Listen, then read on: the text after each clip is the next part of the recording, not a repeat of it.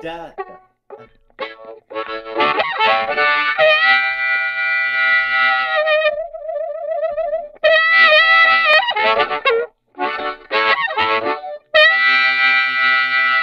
Check 1, 2. Check. Hi, everybody. Welcome back to the program. We're just testing our mics. A couple of radio professionals. One guy that's still in radio. One guy that will never do it again. Please welcome back to the program, Lachlan Cross, 957 Cruise FM in Edmonton. He's the host of the Locker Room. What's that for? I might. We'll see. See how it goes. Still in radio. Zero interest to be in radio. But anyway, who knows? We'll see what happens. See what happens with the next couple of months bring. You know what? You and I never talked about the Bell thing. I was away. Yeah. You did everything with Charles. What was Charles' thoughts on it? Highway robbery. Yeah. You're referring, of course, to Bell Media, Canada's biggest broadcaster, owner of Canada's biggest telco network, selling half of their shitty radio station division and putting 4,800 people out of work. Was that the total tally? I think 4,800 people. So like 7% of their workforce. Yeah, which is severe. I know a couple casualties from the business. It's a tough one. Yeah. And then the comments from the CEO that radio's losing. Oh no, it's not viable. What? Yeah, that's what he said. Mirko Bibic. He's like, this business isn't viable anymore. Radio's not a viable business. And then they tried to walk it back for 2 days after that as part of his press release, which was really interesting when you think about it. I just drilled down on that for a second. The dude owns the biggest, and he's the CEO of the biggest broadcast company in Canada, one of the biggest employers in Canada, puts out a note. He's like, we're firing 5,000 people. At least they don't do it during Bell Talks. No, they wait 2 weeks after till the healing has happened. That's what they do. They're like, okay, let's let people heal mentally, and then we'll fire them all. Let's get them to help us with this one last Bell Let's Talk scam, and then we'll fire them all. Make them feel real good about changing their lives. So anyway, they fire 4,800 people, unload, basically sell 45 to 50 radio stations. 45 radio stations they parted ways with. Yeah. But here's the thing about that. That's actually probably good news because they'll get into the hands of companies that value the industry. Yeah, everybody's upset. No. They sold that to like 5 or 6 different radio divisions that actually battle it out and care about that little bit of revenue that you can still make in that space. So everybody's going to get more competitive. People get better jobs in smaller markets. Nice, great, good, thanks, awesome. But here's the thing. Mirko Bibic, the CEO of Bell Media, who paid $40 million last year, $40 million, just for going, this is not a viable business, kept half of their radio stations. So if it's not a viable business, why are you only selling half of them? Wouldn't you sell all of them? I would. Yeah. I would. Like if someone came to me and they're like, why did you get rid of half of your portfolio? And I said, bad business. Business doesn't work. And then they said to me, but you kept the other half in the same industry. I would say, well, I'm lying. Well, then you would have to also look your employees in the eye, right? Here's what has happened in our industry in the last 20, 25 years. I'm trying to do the math in my head quickly here before I get into it. You and math are not pals either. No, so that's tough. It's a struggle. It's a struggle. I need paper. I need a calculator. I need one of those things you calculator move the balls watches. around on. Remember the calculator watches? The used to have balls when we and the grew wires. Up? Yeah. Okay, so what ended up happening with our industry is it became an asset for big business in this country. And big business in this country is telecommunications companies. So they ended up going out of their way, the big companies, the Bells and the Rogers, they went out of their way to buy up everything in the broadcast world, right? So they all get all these, as many as they can, based on the restrictions that are set by the CRTC. And then they thought, you know what? Here's what we're going to do.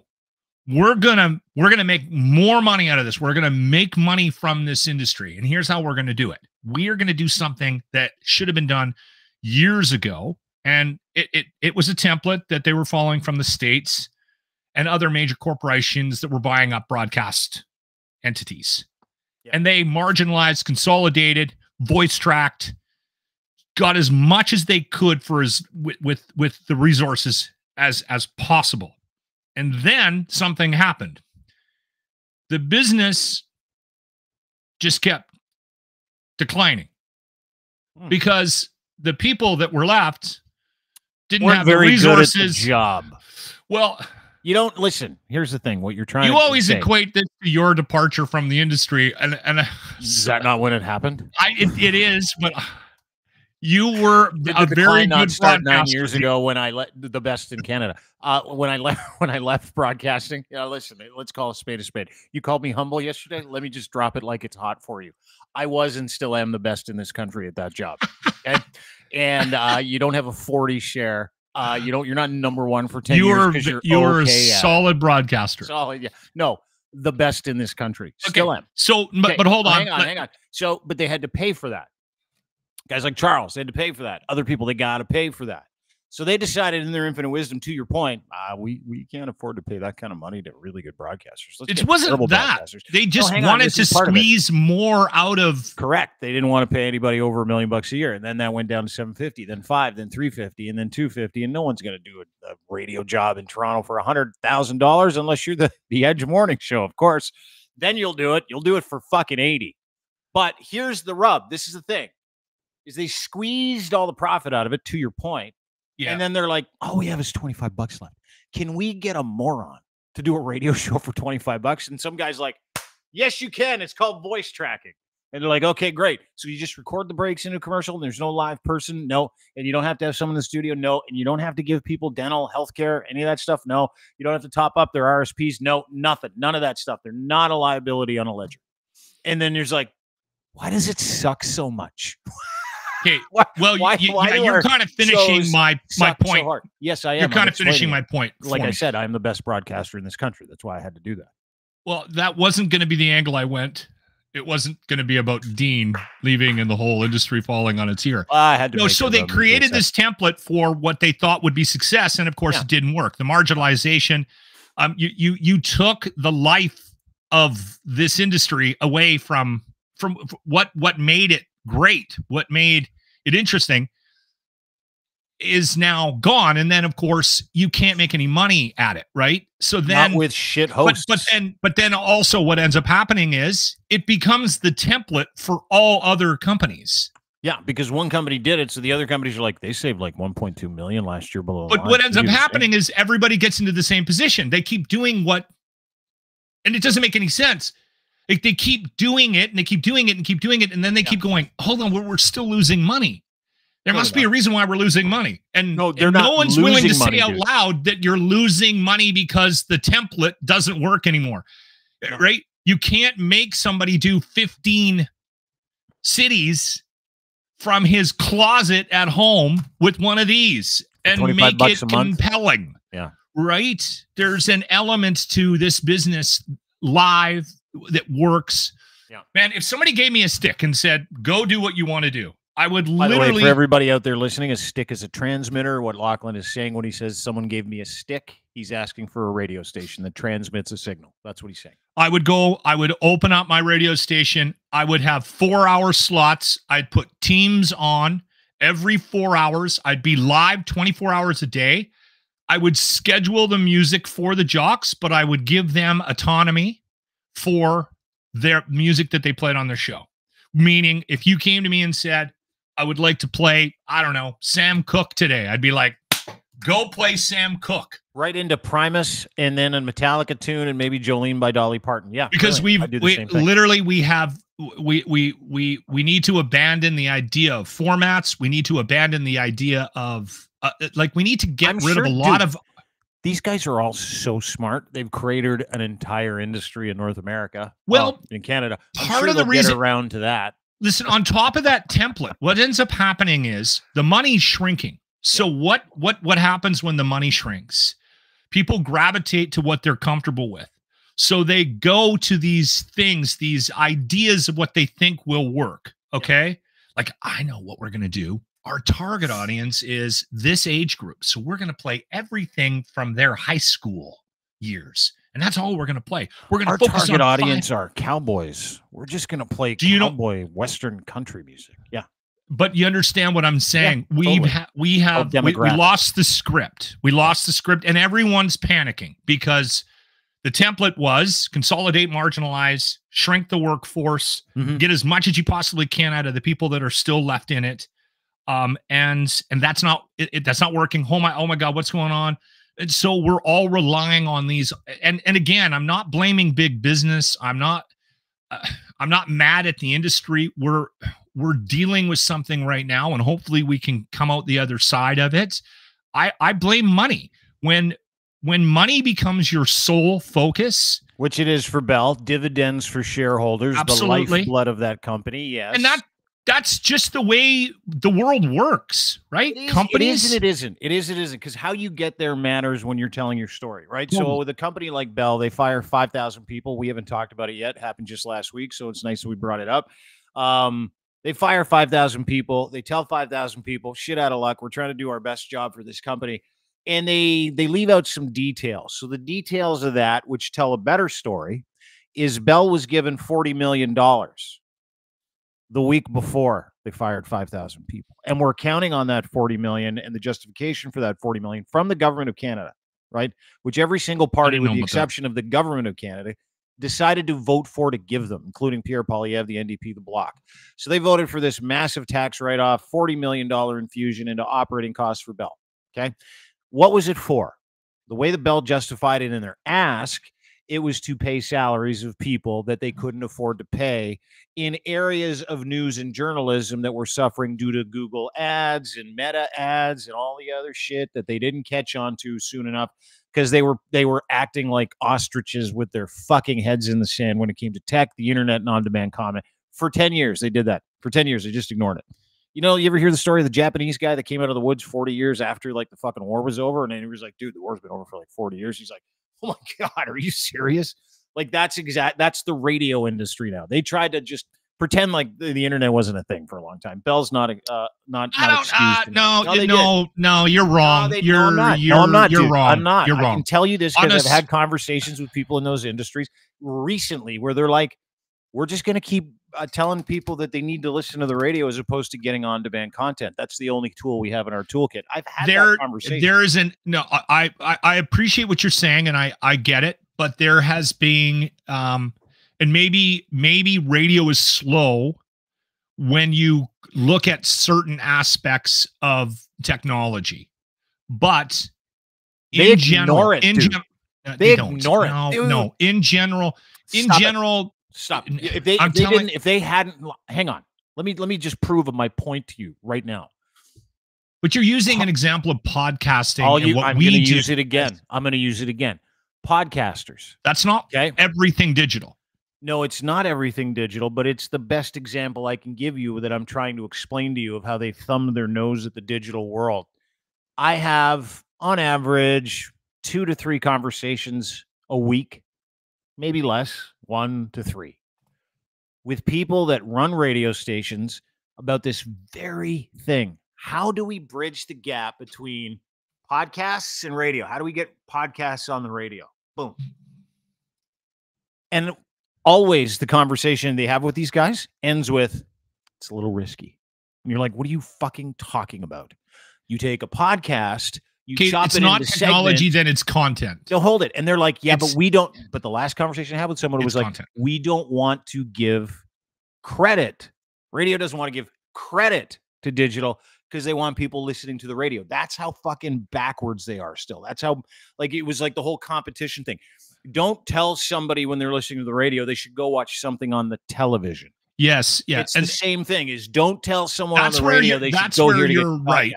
That's where you're right. Adapting technology is not radio's issue. It's this bridge between what it is that we're doing right now and then the terrestrial world. Yeah. And for some reason you and I've talked about this and how simple it would be to jump into that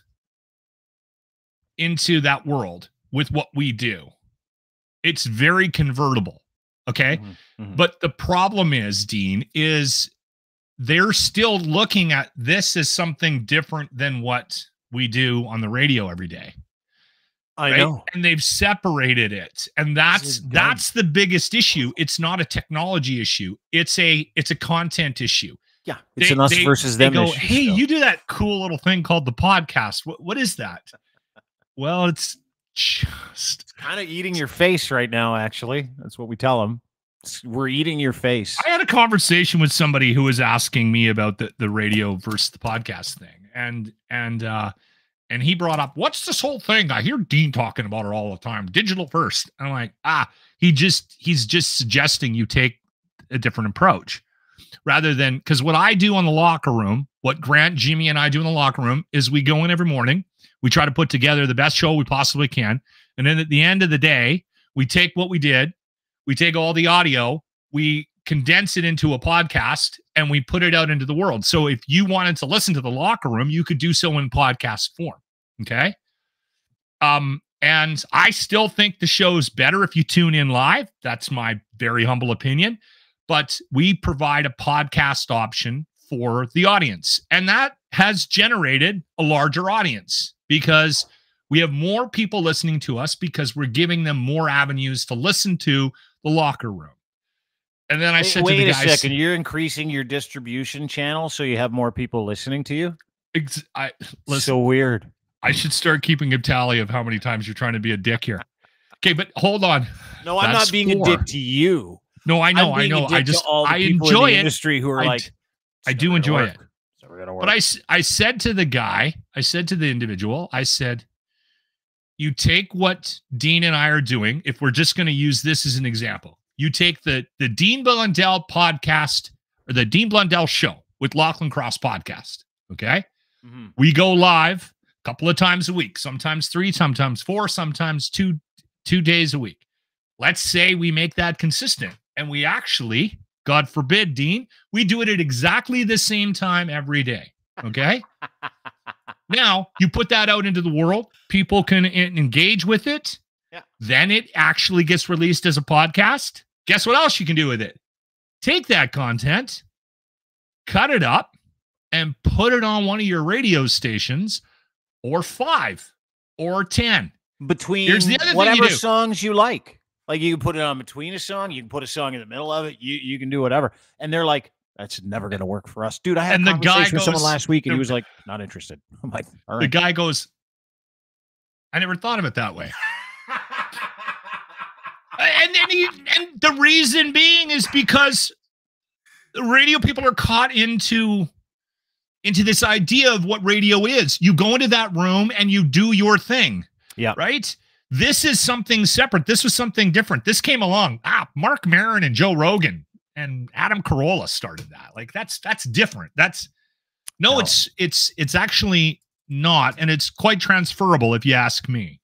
If you do a radio-friendly version of a podcast, which isn't difficult, that's the thing, right? We could easily take any day that you and I sit and put this madness out. We can easily cut this up and put this out into the world.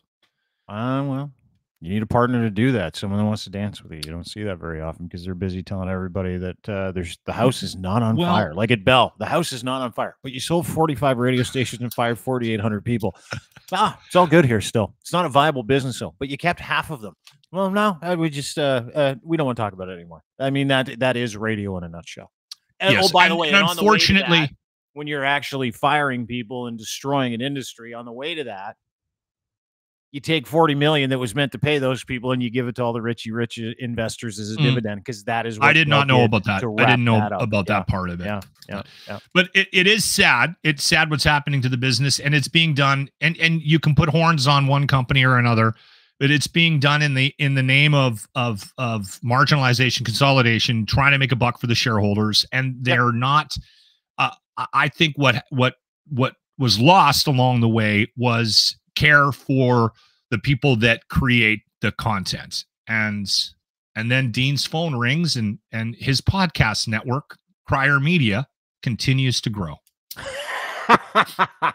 That's the thing, dude. One of the great examples of this, and listen, I've reached out to the gentleman. You may have heard of him, Stuntman Stu. Yeah, this is a morning show in Ottawa. He's a legendary morning show guy in Ottawa. Two-time cancer survivor. Recently beat cancer. Recently beat a heart attack, or at least beat one back. He was let go as part of that call, and I'm like, "Hey, dude, you want to come on?" He goes, got a little resentment going on right now. I don't think it's a great idea. And I'm like, it's a shame, but I totally get it. And I remember being where he was years ago. He's got 18 years in at one station in Ottawa, finally gets unceremoniously dumped by Bell just after beating cancer, after beating a heart attack, big smile on his face. He's Mr. Ottawa, Mr. Community. He's on every board. He's one of those guys, right? Like local radio dudes that like always gets involved in the community stuff, Lions Club, helping raise money for kids. And he's a great example. Caitlin Green is a great example. She works with Jan Arden in the podcast world. He's a great example of someone that had something to go to or didn't, and then Caitlin Green having something to go to that didn't. So that my advice to everybody is this. If you're in that mix, if you're on the radio right now and you're working for specifically Bell, because they do this every year. Every radio station does. Some do it a little quieter than others. Some blame the government. Some blame themselves. They all blame the government. No one blames themselves for bad operating. But that's what it is, bad operating. Get out. Get out. Go find a different gig. Go do it yourself. Do a podcast. Do your own content. Man. It's tough to take that risk and to, and to bet on yourself. It is. It really is, right? Well, I mean, you're not in that boat just because of the fact that you've been doing what you're doing at the highest level for 30 years. You're incredibly successful at the gig that you're in. Doesn't matter how secure you are. Doesn't matter how much money you make. No. Doesn't matter about your ratings.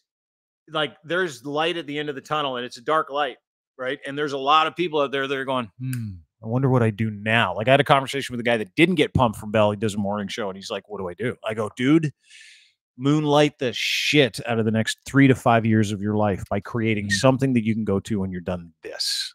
That's what you have to do. And you know what he said to me? He goes, my contract says I am not allowed to. I'm like, do it anyway.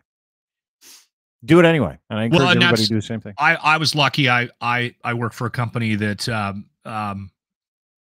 that saw very little value in me doing a podcast with Dean Blundell. And said, sure. Now they're like, maybe we shouldn't have. But here's the thing.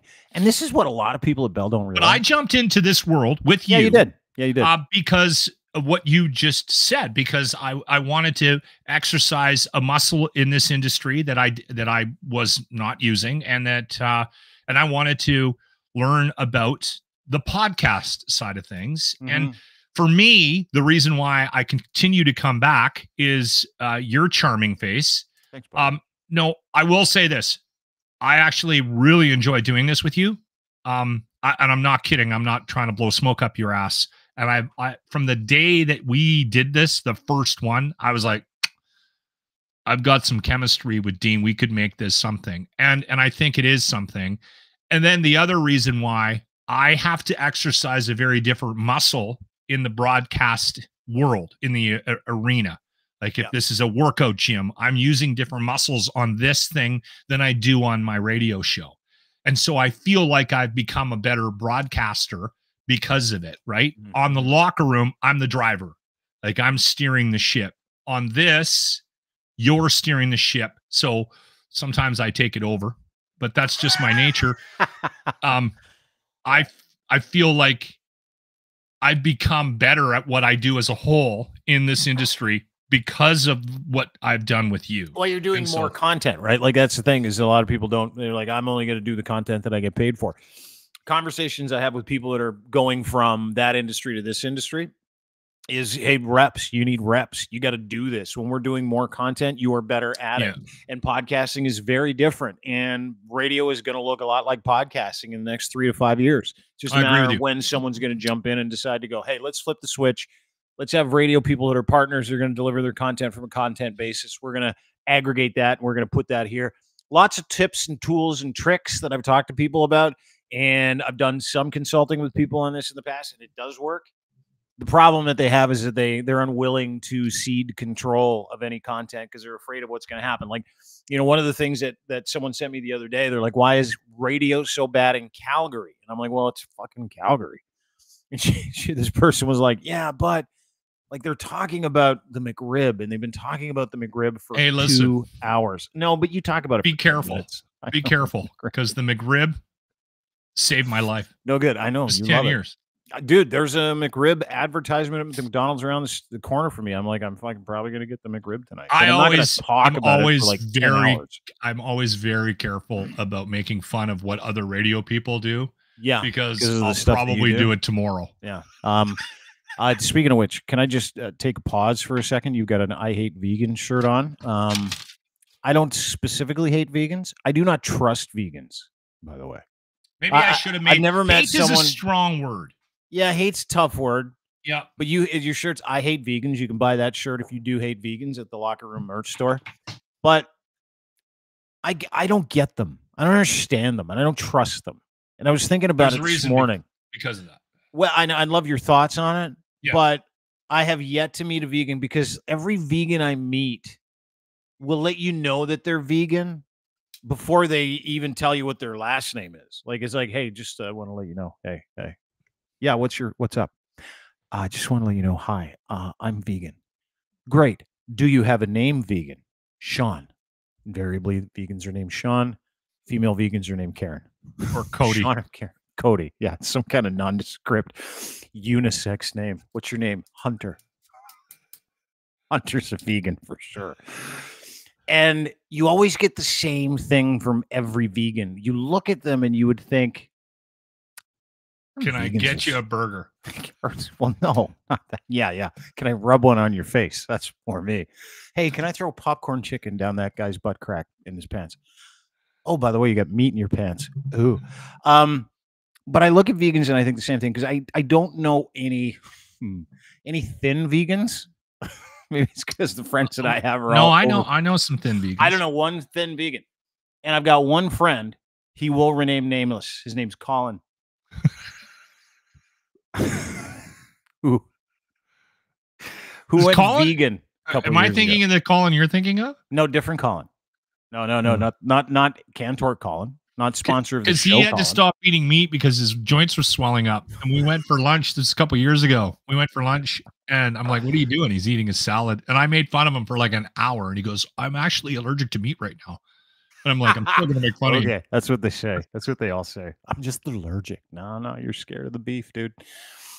So my buddy Colin, who lives here, I see him like 2 weeks ago. We go for pints, bunch of us, and he's gained like. It's got to be 70 pounds since last time I saw him.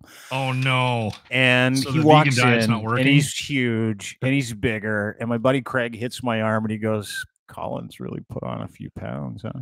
He comes and walks in. I'm like, Colin, great to see you. You know, the first thing he says to me was, thanks, buddy. I haven't felt this good in years. I'm vegan now. And I'm like, we're going to deconstruct that at the table, I said to him. And he's like, all right, whatever that means. So we all order a pint. I get my coffee. No, I had a 0.0. And we're sitting down. And I said, so Colin, I just got to ask you a question before we start. And these are all like lifelong friends. I got to ask you a question. How's it possible for you to turn vegan and gain 70 to 80 pounds? Not a word. I know what his answer was. No, you know what he said? He goes like this. Okay. All right. Because he knows me. And I go, no, not okay. Not all right. You showed up instead of saying, hi, great to see everybody. You informed us all you were vegans. Now, you're about 8 pant sizes bigger than the last time I saw you. How long have you been vegan for? He goes, I don't want to talk about it. I go, how long? He goes, a year. I go, you gained 80 pounds in a year? He goes, no, I've gained 80 pounds in 2 years. I gained 40, went vegan, gained another 40 because all I do is eat chips and shit. And I'm like, oh my God. Yeah. So you feel better, do you? And he fucking fessed up. He's like, I feel like shit. I got to start eating meat again. Yeah. So anyway, he's now no longer a vegan. And we did that to him. And he feels great. So he's lost like 10 pounds. All he does is eat meat now. It's like, I just eat meat. I'm like, yeah, it's called the Atkins diet, dude. Just fucking eat meat. The carnivore diet. You're going to be great. Yeah, I don't think that's very healthy either. I think you got to have a balanced diet, balanced nutrition. Yeah. The vegan thing for me is interesting because I went to radio school with a kid, and he was vegan before because I remember him saying he was vegan. I'm like, vegetarian? And he goes, no, I'm vegan. I'm vegan. There's a difference. And I never really bothered to look into it. But the one thing I remember about him was he was very unhealthy and also was wild mood swings. And he was a good guy, but I remember running into him like 10 years after we had finished school, and he had a like a mental breakdown in front of me in a coffee shop and stormed away, and I haven't heard from him since. No, hold on. I know I shouldn't be laughing. But I know what you're doing here. You're telling the story.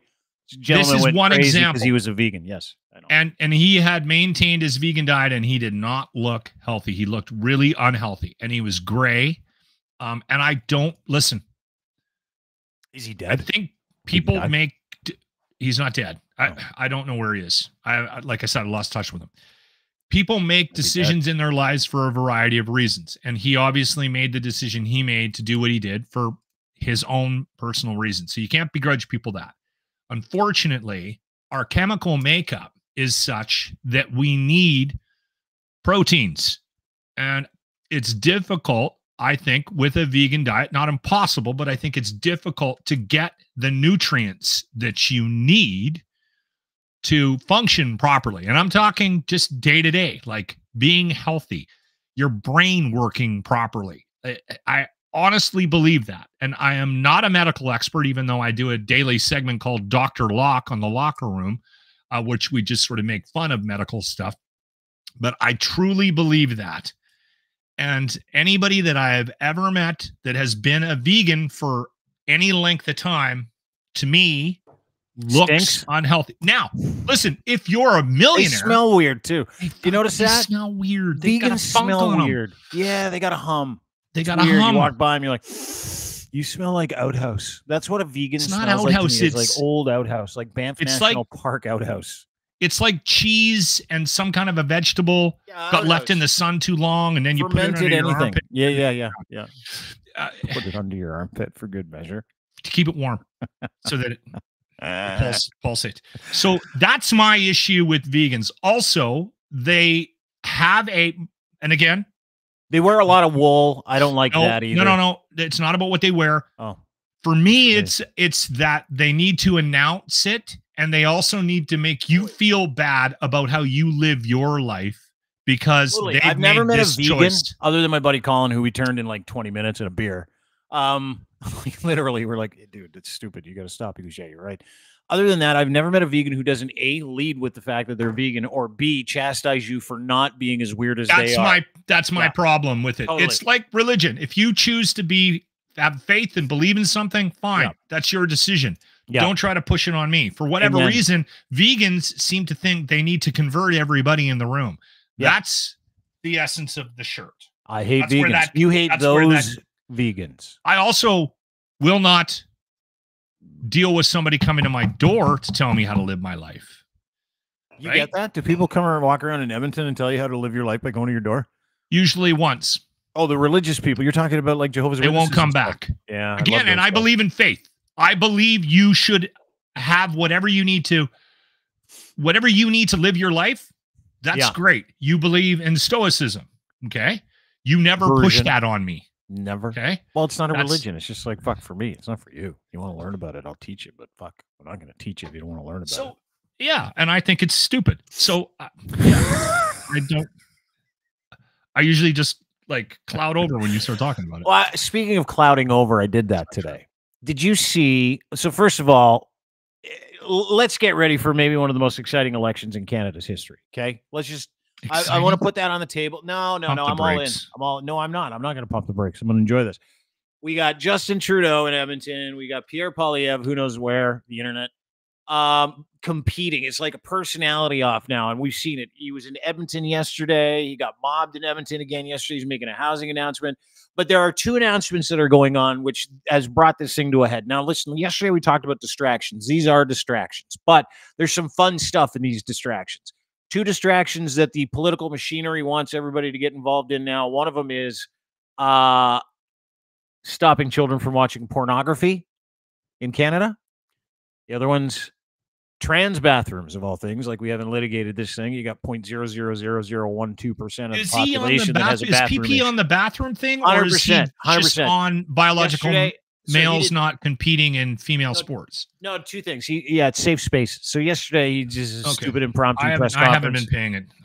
No, me neither. But I've been watching old movies this morning. You should. It's way better for you. Paid attention to this morning. So, but they have two little, like, these are two really different distractions, right? The trans thing is nothing but a distraction for the Abrahamic faith crew, all the Christians and the Muslims who are like, our kids are never going to be gay. Chances are one of them might. So relax. They're probably going to love the pipe later in life. You're gonna hate it because in your Bible it says, it's bad and stuff. But no, trust me. There are lots of you out there that want your kids to not be gay that will have gay kids, and God bless them all. I hope they gay it up. I hope they're gayer than gay. I just want everybody to be comfortable with themselves. Who they are. Yeah. So there's that part of it. So he goes in on trans bathrooms, doesn't want women in trans bathrooms or men in trans bathrooms. He thinks if there are two genders, say what you like. I'm not going to get into the gender conversation here at all. But for such a small population to make this a real kitchen table issue is so fucking ridiculous. It's just a distraction. So whatever, they're going at it. Him and JT and PeePee going at it yesterday. One guy's going to be the next prime minister. Who knows who's going to be? But the one that made me laugh the hardest yesterday, this online harms thing. Here in Canada, the Liberal Party, which win almost every election, and the Conservative Party are head-to-head on one issue. Online harms. Now, let me explain that. On one side, you've got the Liberal Party, who I wouldn't trust with my fucking wallet or my browser, to be honest with you, to make any decisions in my digital interest. On the other side, you got a bunch of religious people who are scared of nudity, okay, and want to do nothing more than surveil you and surveil what you watch and capture as much data as they can on you so that they can send you stuff. They want to invade your privacy. Don't believe a word Pierre Poilievre says about gatekeepers. He is the king of gatekeepers, and I'll tell you why it happened today. Oh, they totally both want to. Oh, they're trying to regulate. This is every political party wants to get as much personal information from you as you can. That's what is hiding in these online harms bills. So just be careful of that. I just want to put that out there. But they're going about it different ways. Yeah. Here's how the conservatives want to do it. They both want that 100%. Revenue from the data. Yeah, they want the revenue from the data. They want the data. They want to kettle you. They want to get your privacy information. They want to remove. They want your driver's license number, social insurance number. They want your email addresses. They want your bank accounts. They want as much data on you as possible. Well, that is possible behind Pierre Poilievre's new digital online bill, which he's floating. And here's the catch. His solution to preventing religious freakos from watching pornography or kids under the age of 18, this is the excuse. It's not the excuse. He wants to surveil you and he wants your information.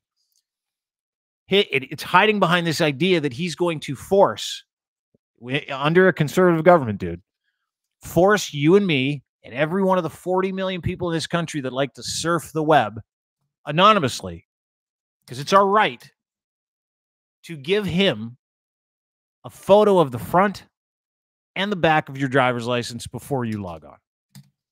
That'll be a rule. He said that today and yesterday. Do I have to do it every time I pound off? Because that's going to be very time consuming. Just once. Oh, okay. Because they want to make sure that no people under the age of 18 are watching pornography, mature videos, bukkake videos, threesome videos. Thanks to this podcast, I now know what bukkake is. Orgy videos. I thought it was something you got at Starbucks. Stepmom videos, stuff like that.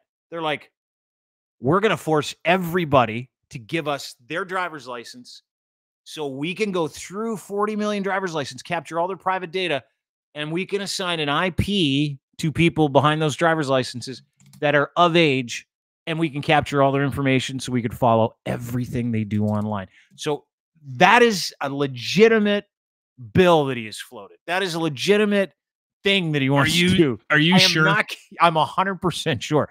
Okay. Trudeau's answer to the online harms bill. So he's coming for porn. That's what Pierre Poilievre's doing. And if I know a couple of things about Pierre Poilievre, and I do happen to know a couple of things about him, he loves himself a little bit of porno.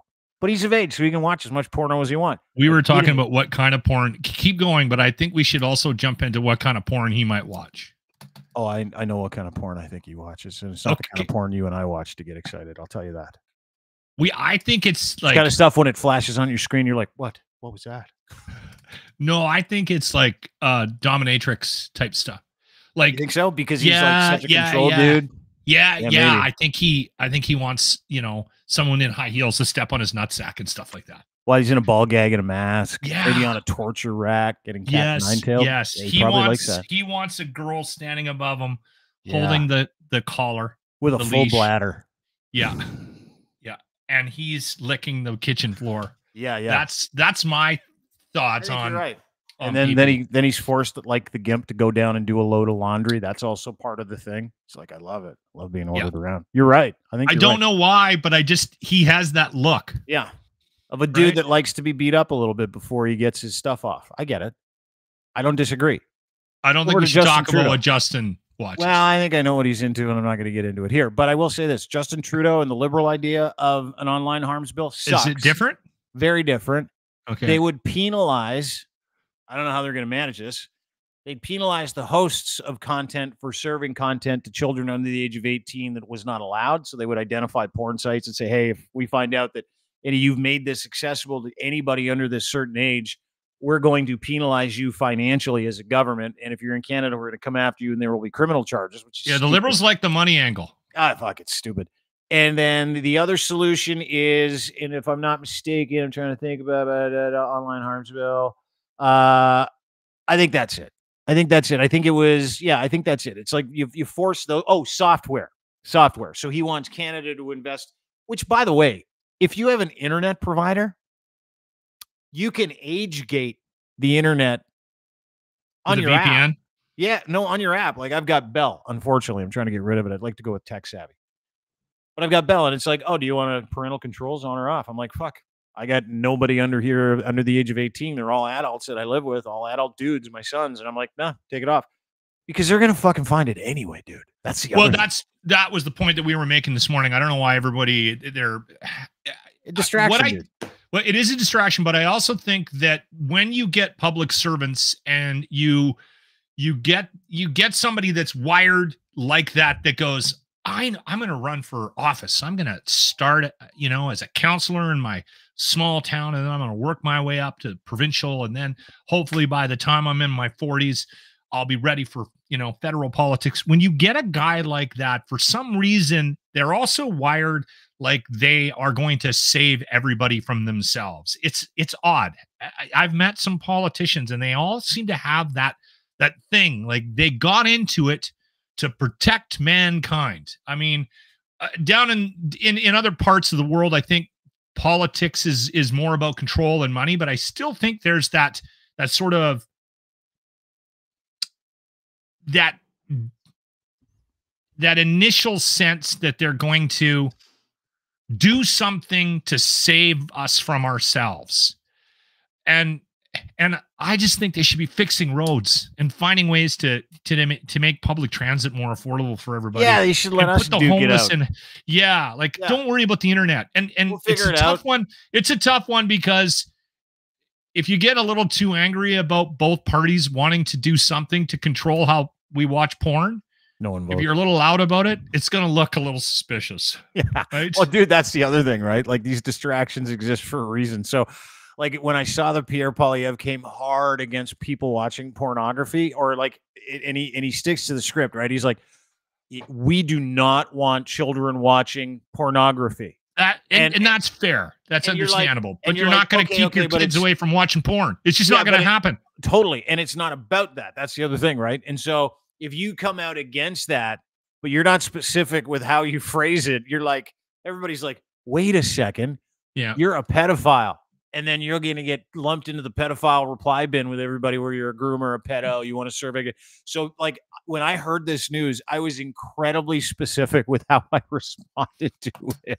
Yeah, you got to be careful. Like, I didn't want to come out in favor of kids watching porn. It was one of those, like, conversations, because it's like, you got to do this in a gotcha world. All right? Yeah, yeah. And the thing is, here's the thing. I think we need less government involvement in our lives. That's the way I approach things. Well, and here's the catch. Like, Pierre Poilievre has been screaming about gatekeepers and freedom.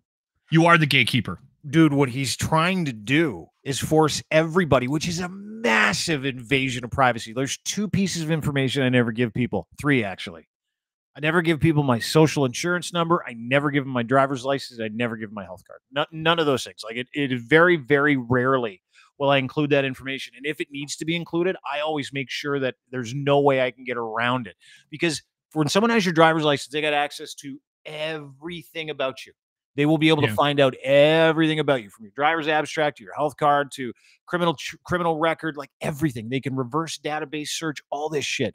And so when the government of a dude who lies for a living about everything from terror attacks to who's responsible for your fucking rent says, we're going to protect the kids, you need to be very careful, because it's not about the kids. It's not about the kids. That's a gotcha moment for him to make you go, well, I'm fighting against it. And he'll call you a pedophile, and all of a sudden he gets a big lift. And the other thing is, it's about surveillance. Dave Moskrop did an incredible Substack on it. Encourage everybody to go read it. The idea that anybody, just to prove a 40, 50, 30, 20, even an 18-year-old, just to prove they're responsible enough to look at pornography or old enough in the eyes of the government, come fucking on. Yeah. What are we doing here? I'm against. What are we doing? I'm against them being involved in this. Dude, Pierre Elliott Trudeau said it best. The government has no business in the bedrooms of Canadians. Not one fucking iota, not a second. The government also has no business in the homes of people, right? Unless those kids are getting harmed. Well put. And the government has no fucking business asking you for your driver's license because they fucking have it. What shifted? Something shifted. And I don't know when, but all of a sudden, politicians are in our houses. They're making decisions for us. It's like I'm having dinner with these people, and we're having a discussion about how our kids are taught, what books to read, and all that. Like, stop. Yeah. Stop off. Fix the roads. Healthcare. Don't come for the internet. Don't tell me that I need to be nice or I'm going to get charged. Don't tell me that I'm racist. Don't tell me that I'm this. Don't tell me that I'm that. Don't tell me how to live. Fix healthcare. Give us new bridges. Do social programs for homeless folks. Shut the fuck up. Yeah. Let the world surf the web. We're going to figure it out anyway. We're going to figure it out. And you're not going to control it. I've had because it's a monster. It is a monster. And as soon as they block one site, there'll be another one that'll pop up. And you know what? 100%. It'll be Pornhub starting another one, right? Like that's all it is. It's just going to. I've had Disney Channel. I've got every major streaming service. This is a tough I can watch segue. Any movie I want. I can watch any television show I want around the world. I don't pay for any of it. Do you think, dude? I know people that don't pay for their energy. They figured out a way to get free energy because, I know, dude. The government, all they want to do is get in your shit. They want to fucking get in your shit, change your mind, change your vote, separate you from money, separate you from reality. That's all this is. So don't fucking buy it. Like, there isn't a Canadian on this planet that should be taking either of those sides. Yeah. Oh yeah, we would love to be monitored online. That'd be great.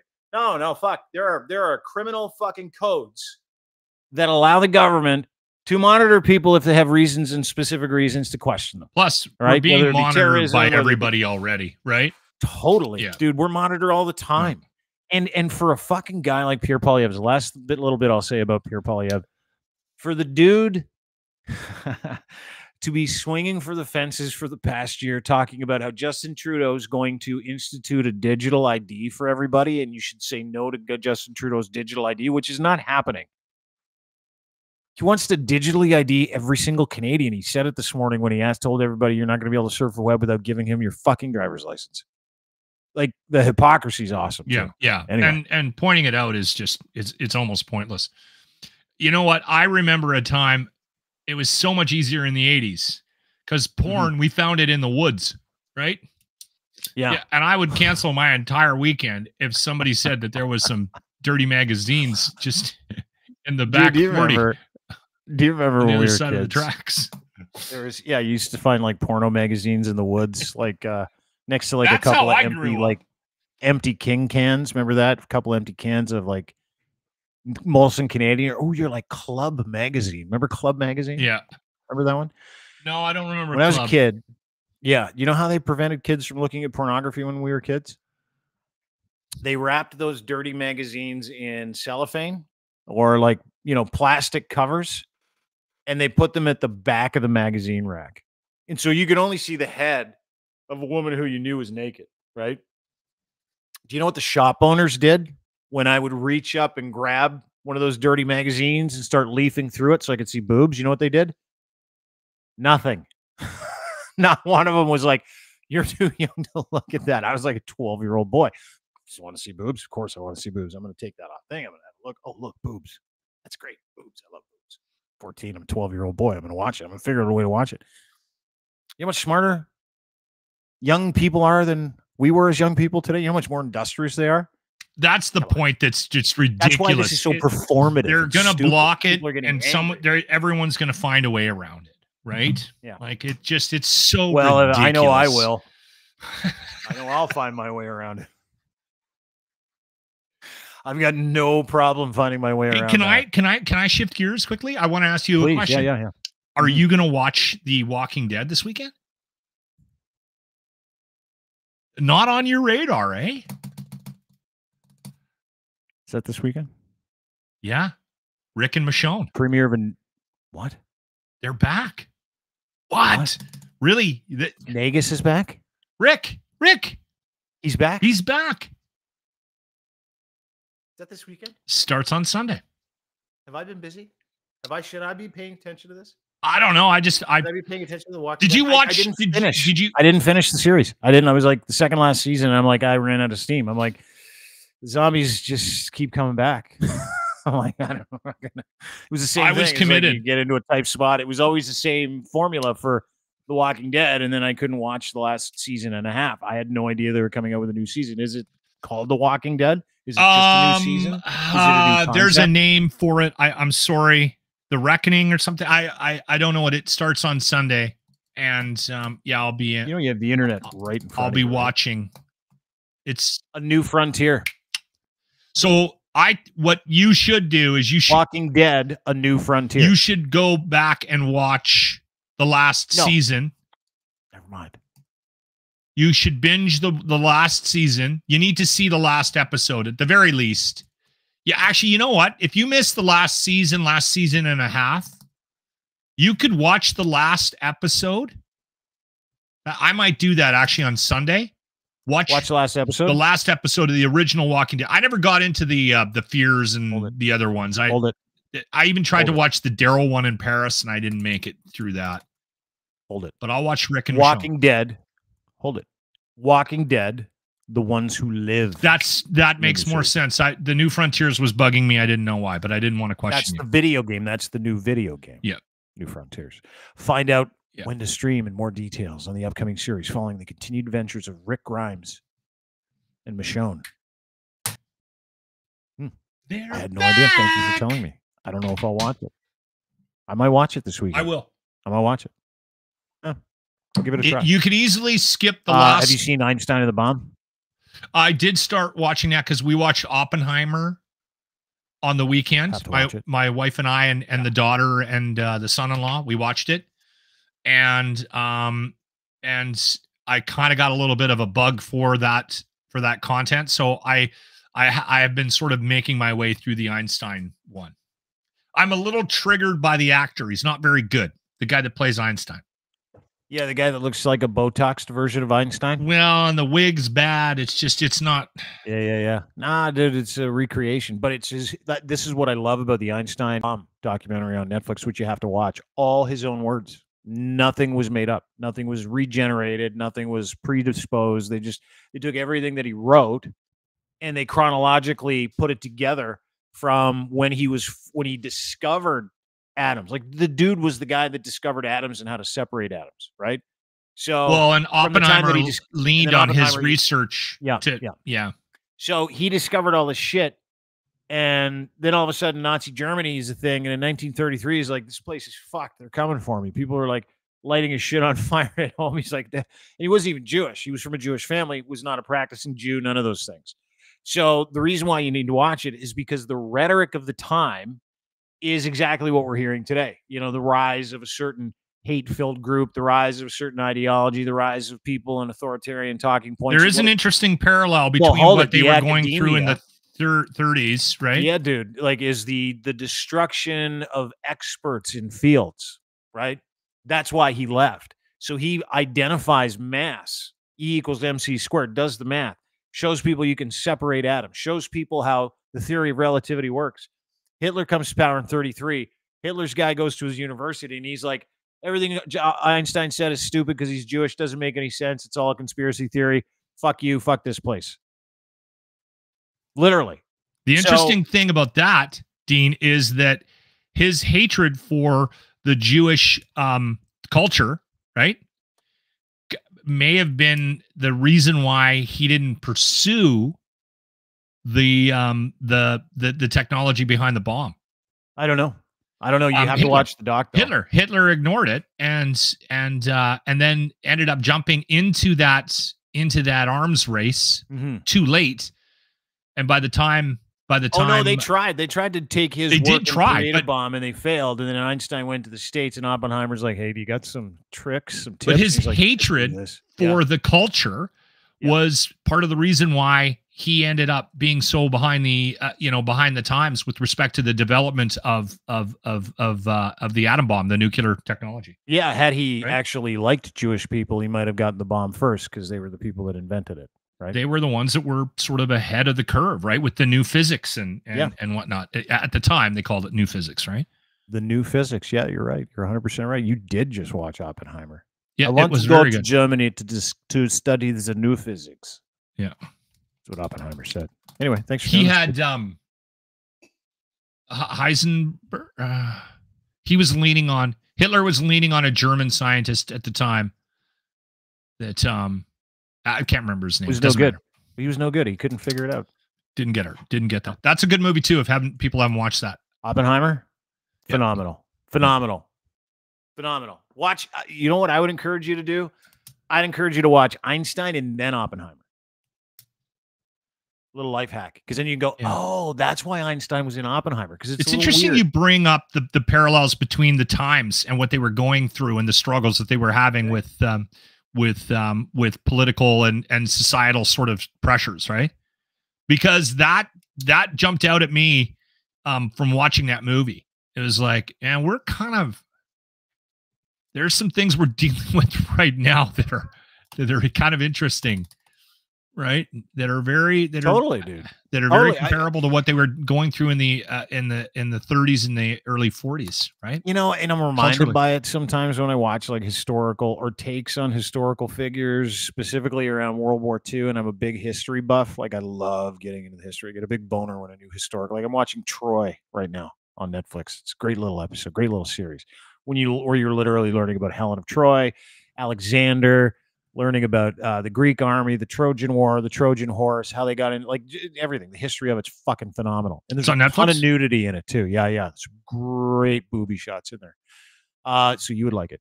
However, historically, it's incredible because you go, oh, we keep repeating the same mistakes, right? And when you watch Einstein or you watch Oppenheimer, you can literally play out in a much more barbaric time, a less connected time. You can literally play out today's brown shirts, digital brown shirts, authoritarian talking points, hatred of specifically marginalized groups, hatred of certain races. Like, you're seeing the propagation of it today. You're seeing it grow and grow and grow and grow and grow. And then you listen to Einstein's words where he's like, I've watched this long enough that I'm uncomfortable living here as someone of Jewish descent. And how he detailed the start, the beginning and the end when he decided he'd need to leave, and how he was telling his friends, you cannot vote for Hitler. Like, he was hardcore. He was one of those academics in the 20s and the 30s who was a hardcore anti-racist, he was a hardcore pacifist. Einstein was a militant pacifist, struggled with the idea that you had to create an atomic bomb to fight the guys that are trying to create an atomic bomb. They all did. It might not have been created if it wasn't for Hitler. Totally. I mean, it was the race to do that. They had already defeated Hitler, but they needed to go and take out Japan, and then boom, they make this thing, and everybody still complains he killed too many people. But what Einstein said in this documentary rings true to me today, which is interesting. He's like, the only thing you can fight that force with is more force. in that arena. You have to beat it with force, equal or more force. That's which is why he had to create the atomic bomb, because he knew that that's exactly what Germany was going to do. And then he gave an interview to a Japanese reporter a few years after that, and he basically said the same thing. This is the one mistake I've made in my life, and I had to make this mistake for the betterment of humanity, and I struggle with it all the time. We're in that same boat. It's not an atomic bomb. It's going to be something else. It's going to be internet related. It'll be natural resource related. It'll be something.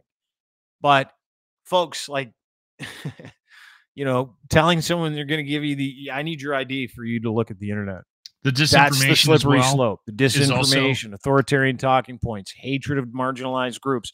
Man, oh man. The us versus them. Yes, the us sir. versus them. Yep. Like, there's a lot of that going on right now. Yep. Right. Absolutely. Yeah. Anyway, it's funny. It's funny. I've seen a couple of clips of talking about where we're at with our relationship with Russia, because I got to be honest with you. I am flabbergasted with, like, that.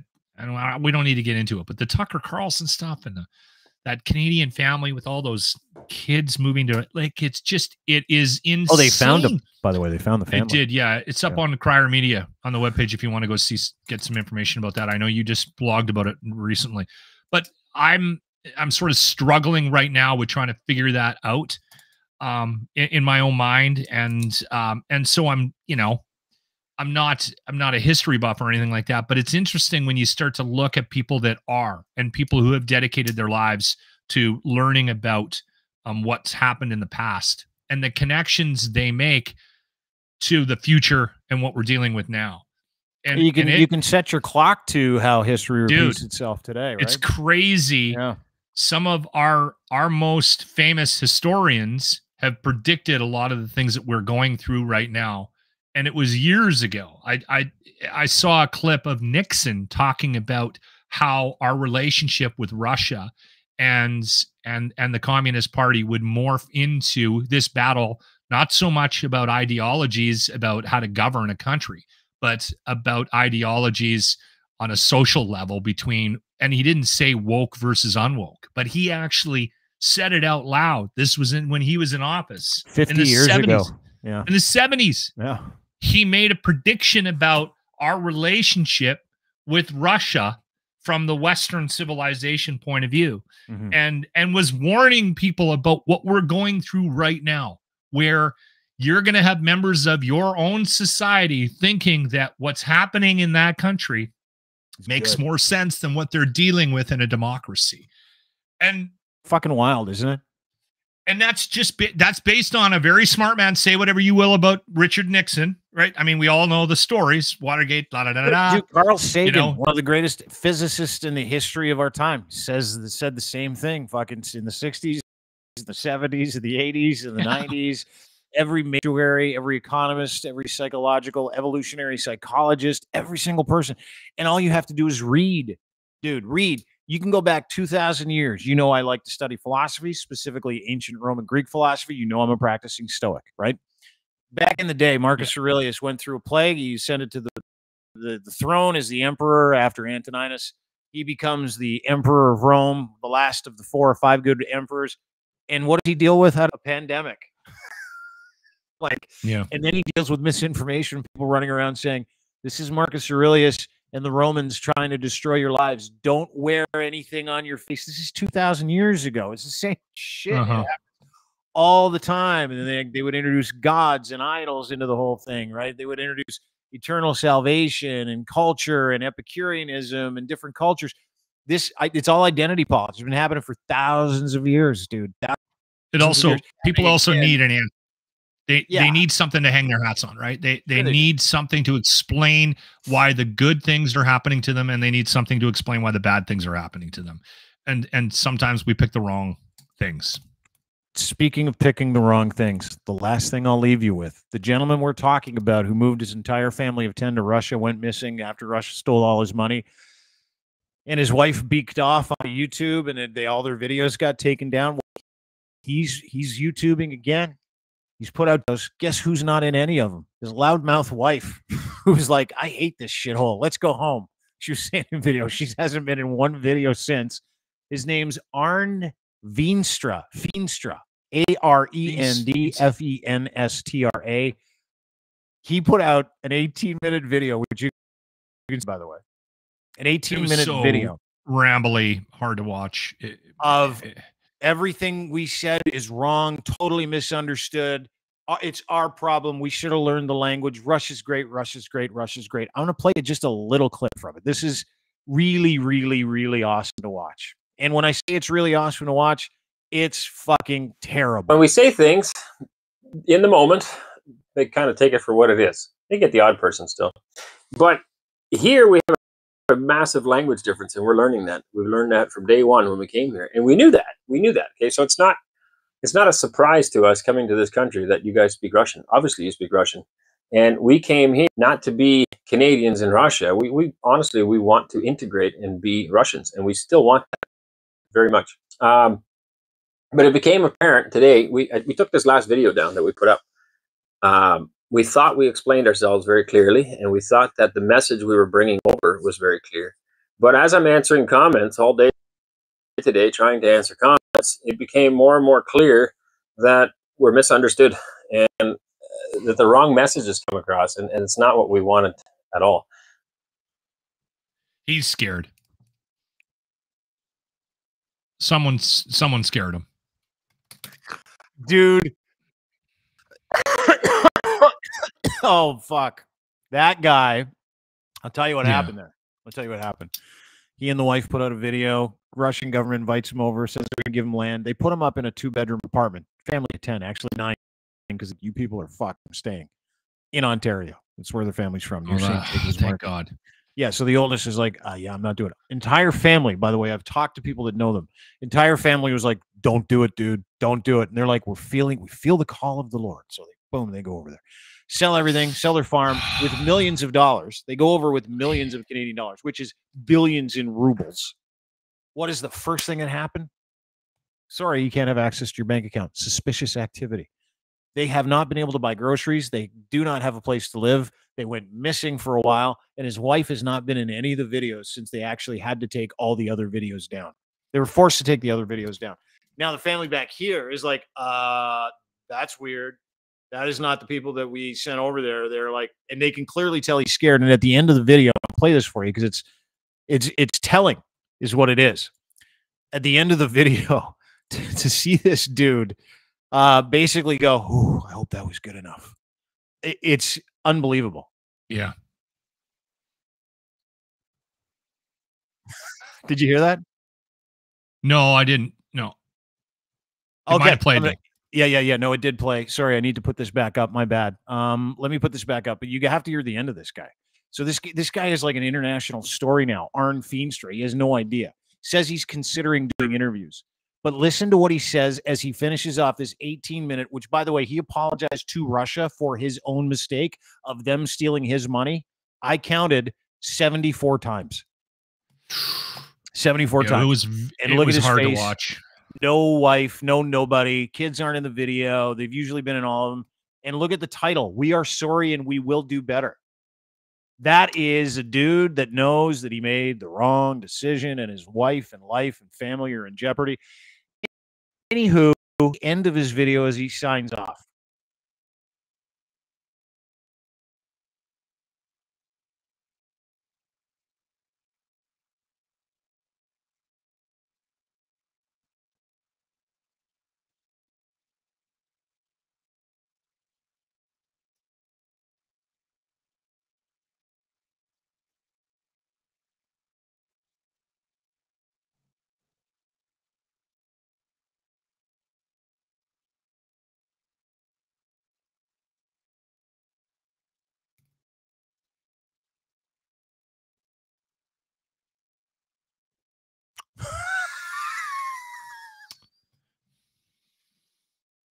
Yeah. Did you hear that? No, I didn't, but I sometimes the video doesn't come back through to me. Oh, let me do it again. I'll just back it up. Maybe I didn't play it loud enough for people. Maybe it did. Maybe that's my problem. It sounds like it is. It's up now. Let me play this for you one more time. Yeah, I see him now. Yeah. Okay, there you go. Let me play this for you. Here, they're not alone. and that they do have choices. They have excellent choices available to them. All right, hopefully that's clear. Maybe, I don't know. I try my best.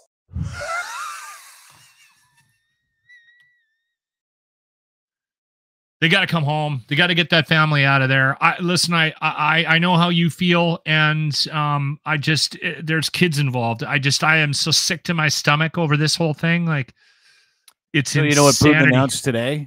He announced a new program for Christians, Orthodox Christians like Arndt and his wife. So they're going to pay for people to come from the United States, America, Canada, and other Western industrialized countries to get away from the secular lie. So this is a pilot program to move people over here and to get them propaganda, send it back home and get other people to make Russia look like everybody's moving to Russia. And then they'll steal your money. And meanwhile, there's, well, we don't need to speculate, but that video is clearly under duress. Like anybody with any sense of that's my thought when I watched it. That was so clearly the tension. You can just see it in his eyes. Hopefully that's clear. Sack of hammers. Maybe, I don't know. I try my best. They got to get him out of there. Those kids don't deserve that. No, they don't. Anyway, great show. All right, brother. We got in some fun stuff off the start. We got into some radio stuff. We made fun of vegans. Had a couple of great laughs today. Talked about the seriousness of life. Talked about porno. I think the word bukkake may have made an appearance. I learned a lot today. Thanks for doing this. Cross. And again, thanks to this podcast, I realized that bukkake is not something you order at Starbucks. 2 pumps. Vanilla. All right. Thanks, buddy.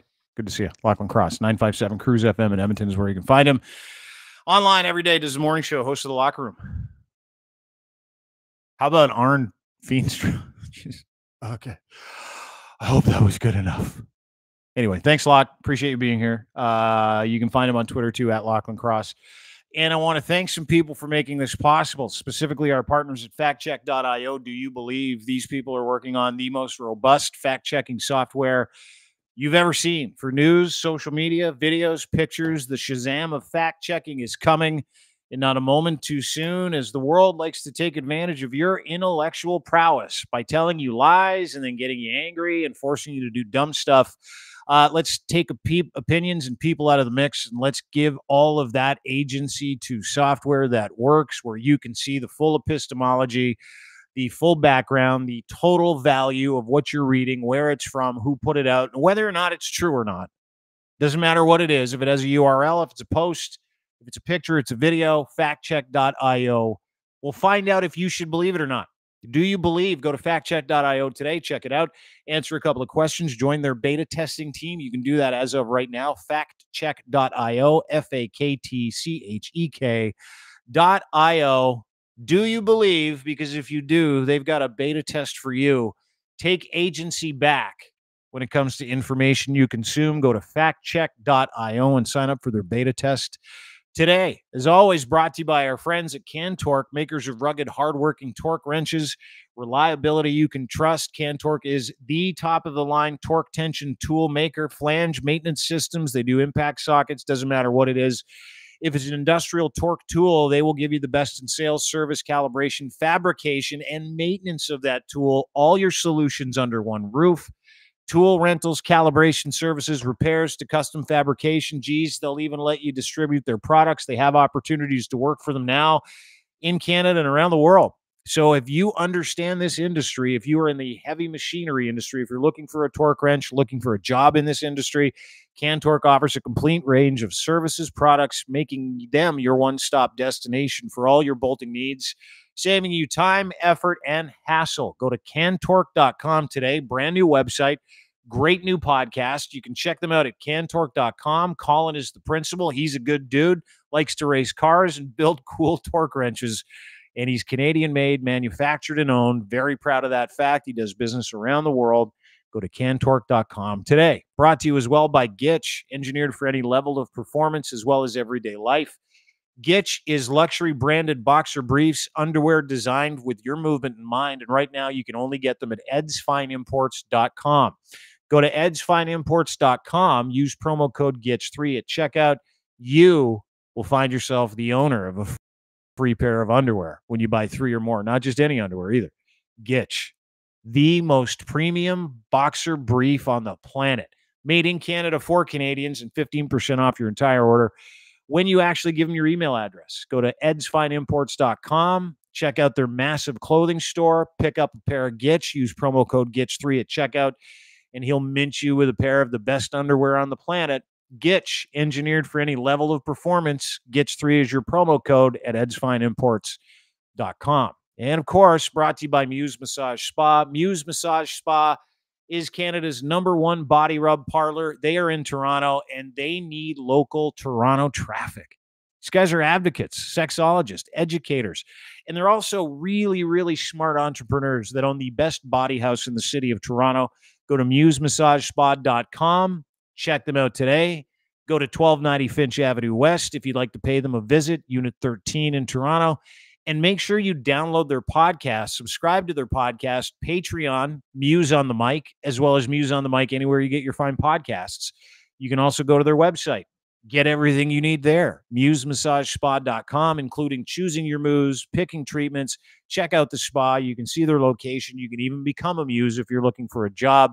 Advocates, entrepreneurs, very funny. Their podcast is incredible. It's called Muse on the Mic. Again, don't forget to sub to the Patreon. MuseOnTheMic.com is where you can find them, and MuseMassageSpa.com. Have a great day, everybody. Appreciate you being here. See you tomorrow. Emily from Muse will join us. Talk about porn and the industry and sex work and other stuff. Have a great day. See you tomorrow. Bye.